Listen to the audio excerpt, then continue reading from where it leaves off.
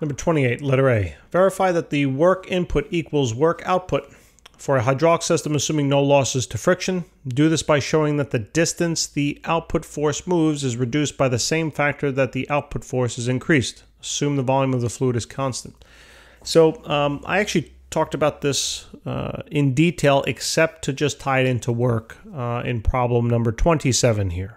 Okay, so the problem prior to this one, number 27, specifically I think it's part C. Just reference that, all right, because my discussion here is going to play off of that.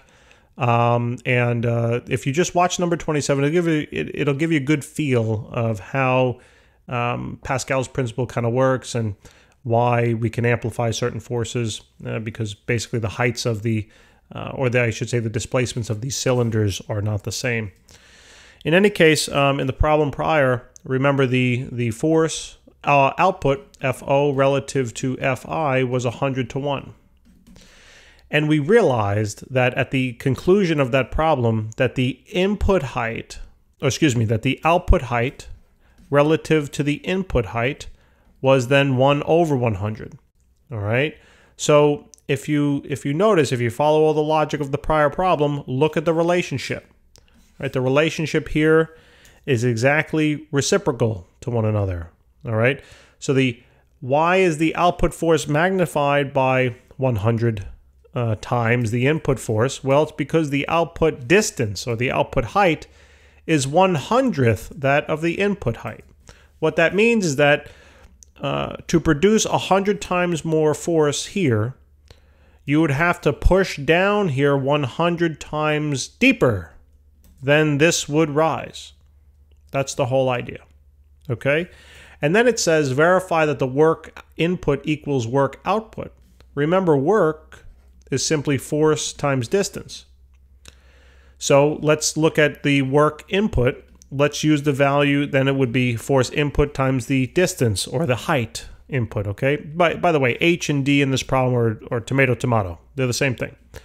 So if I were to now substitute my values in, my Fi value, my F sub I, my input force is 1 here, okay? And my input height, it was 100, okay? So 1 times 100 is obviously 100. Then what about the work output? Well, that would have been the force output times the output height. So what was the output force? Well, 100. What's the output height? It's 1. What's 100 times 1? 100, right? So these two are indeed equal. All right, it almost seems counterintuitive in terms of like, how could we magnify the force? It doesn't seem, well, the reason why is because, like I said, the distance or the height that the piston increases by is exactly a reciprocal of how much the force increases by. But if you notice here, we don't violate any laws, right? Input work is equal to output work. Input energy is equal to output energy, all right? Yeah, assuming that the volume is constant, no friction, all that mumbo jumbo. So, letter B. It says now, what effect would friction within the fluid and between components in the system have on the output force? How would this depend on whether or not the fluid is moving? So, if the fluid, when this piston drops down, right, it displaces a certain volume of, as explained in number 27, a certain volume of fluid. And this piston now, let me just grab the right color. This piston now is going to come up, right, and increase by the same volume. Okay, not the same height, but the same volume. Okay, so this will increase by the same volume. So what's in the red, I mean, this picture's not to scale, but what's in the red, what's shaded in red should equal what's shaded in yellow here. Now, it says, right, how would this depend on whether the fluid is moving, or what effects would friction have here? So if, as this volume is now displaced over to here, right, if the fluid is now moving along and scraping against the surface here, right, anytime you get movement along a surface, there's some friction. So anytime you get these water molecules moving across this jaggedy surface, right, we're losing some of the energy to friction. We're losing some work to friction.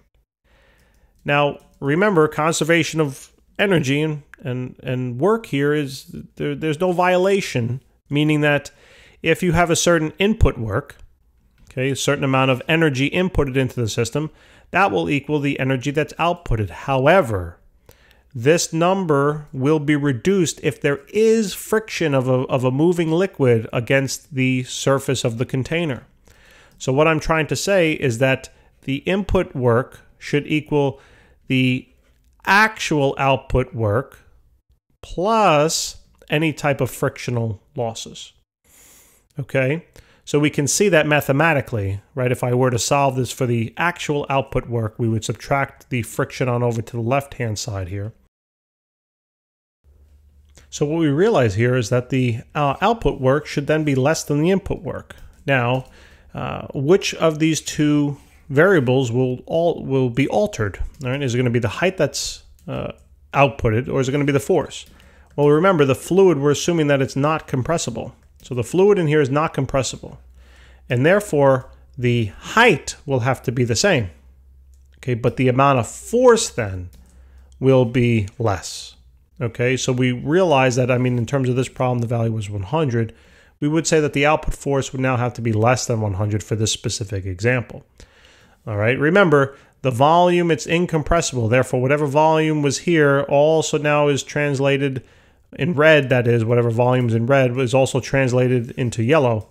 So the height, in theory, will not change. It's still going to obtain a certain a certain height. However, the amount of force that it can generate will be less.